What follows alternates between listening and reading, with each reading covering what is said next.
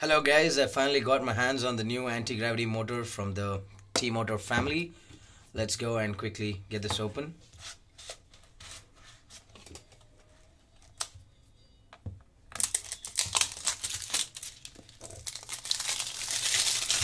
Get rid of this. And how does this open up? This is very good packaging, I would say. Thank you. Yes, you're welcome, T-Motor.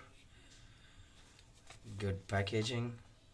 I love the stickers that they give us, the anti-gravity edition, and some product standard and information in Chinese and English. Okay, coming to the motor. Whoa, this looks just brilliant.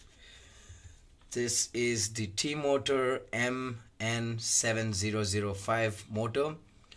The MN7005 stands for 70 mm stator diameter and 5 mm thickness, stator thickness.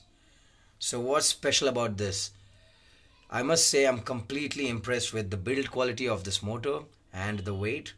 It's pretty lightweight for 5 kg of maximum thrust, and it's using aerospace grade aluminum alloy for manufacturing these motors, and I heard that it's imported directly from Germany. Yes, all that goes into the motor. They've given the prop adapter and the prop screws. Yes, along with more screws. Yes, different configurations. What else? I love the open structure about the motor. It helps in cooling performance. Run it for at least 50 minutes and you still wouldn't have a hot motor. That is really impressive. And it comes with a 15 mm diameter shaft and a 24 mm diameter bearing, which has reduced weight significantly.